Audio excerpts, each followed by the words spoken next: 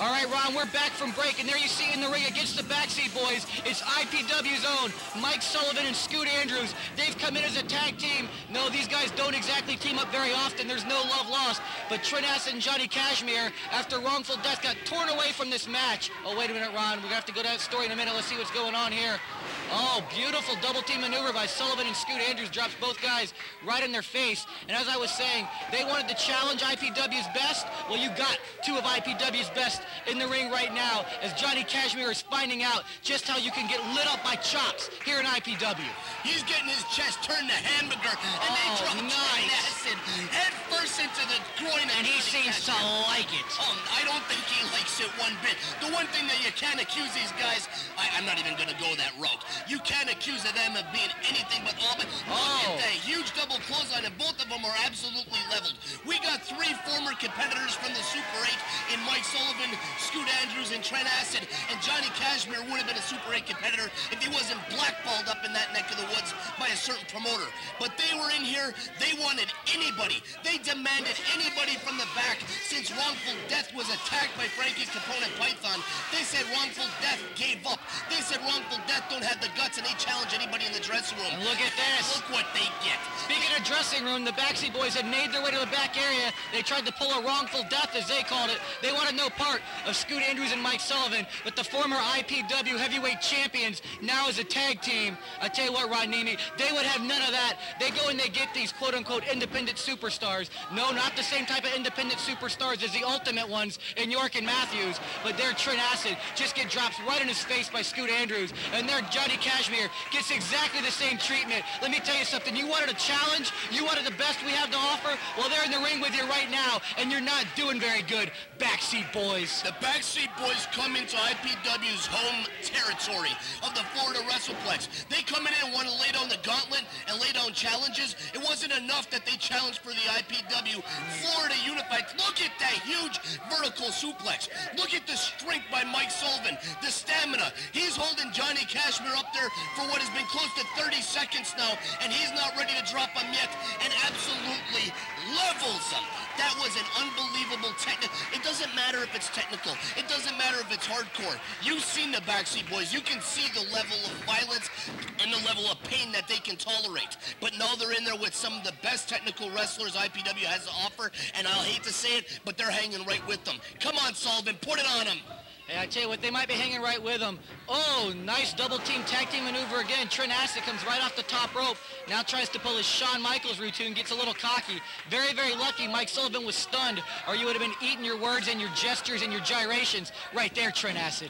Gentleman, Jim Bragg gets down there for the 2 count. Jim Bragg is IPW through and through, and the truth is Trent Acid and Johnny Kashmere, they come in here as arrogant as can be. They come in here claiming that they're not used to some dump, as they refer to it, like the WrestlePlex. They're used to wrestling in superstar-type venues like Korakuen Hall in Tokyo, Japan, because they are international superstars. They're used to wrestling up at Viking Hall, otherwise known as the ACW Arena with Combat Zone. The truth is, we don't care. We're not impressed. This is IPW. This is the WrestlePlex. And just like on June 8th, we're going to absolutely tear up the WrestlePlex. And if the Backseat Boys got any balls, they're going to come back down here on June 8th, and they're going to get in the ring with IPW's best. I tell you what, Ron, I don't know exactly when those guys are going to be back, but they were talking a lot of smack that they would be during their tour here in Florida. Nice double Russian leg sweep. And this is what I'm talking about, the cocky double team maneuvers. It's nice to see that they have great tag team maneuvers there, like the double drop kick right to Mike Sullivan's noggin. But I tell you what, you might win a few more matches when you're going against guys you don't know anything about if you stop some of the shenanigans and the horseplay, or the tomfoolery, as Ron Niemi likes to call it, before your moves, and just execute them and try to get the 1, 2, 3, which is exactly what this is supposed to be all about. Let's get one thing straight. I can tolerate shenanigans. I can tolerate just about anything. Tomfoolery? Leave it in Big Japan, leave it in Combat Zone, because we don't want none of it here, Trent Acid or Johnny Kashmere. Mike Sullivan and Scoot Andrews are going to have none of it. And the gentleman, Jim Bragg, 73 years old, he's in there, he's constipated, he's raising the hands of Mike Sullivan saying, come on, brother, please don't give up to these guys. They're prima donnas. We don't like them. Do what you can to win. The WrestlePlex crowd is behind you. And Aaron, I haven't breathed in over a minute, so please take over. What's that, Ron Niemi?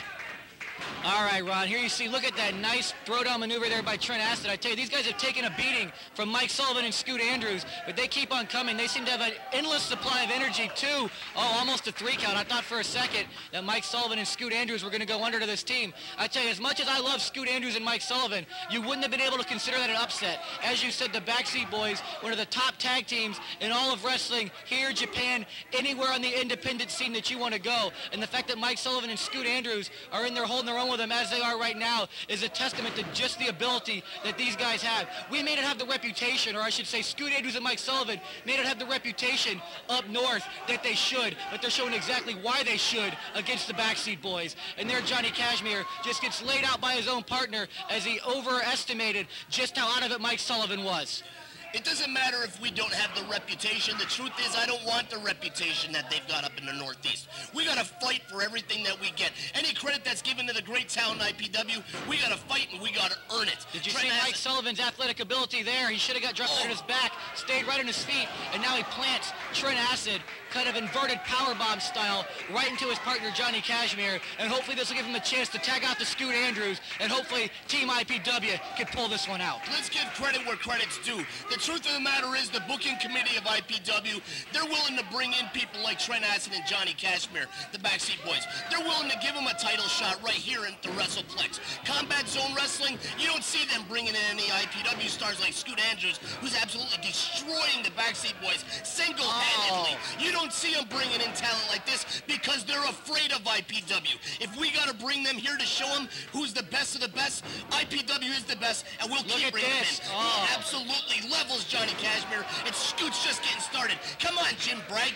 Nearly a 3 count, but Trent Acid still in the ring, able to break it up. Gentleman Jim Bragg, I guess when you're 78 years old, you kind of lose control of a lot of things, and he's lost control of this match right now. Not too often that he loses control of matches like this. Oh, beautiful double choke slam by Scoot Andrews and Mike Sullivan. What teamwork for these guys who never ever team up together. We just saw them here a couple of weeks back against each other in a match that also involved Christopher Daniels and Tony Mamalu. Huge Yakuza kick by Trent Acid in the face of Scoot Andrews. That is his finishing move, the Yakuza kick. And here's the T gimmick, as they call it.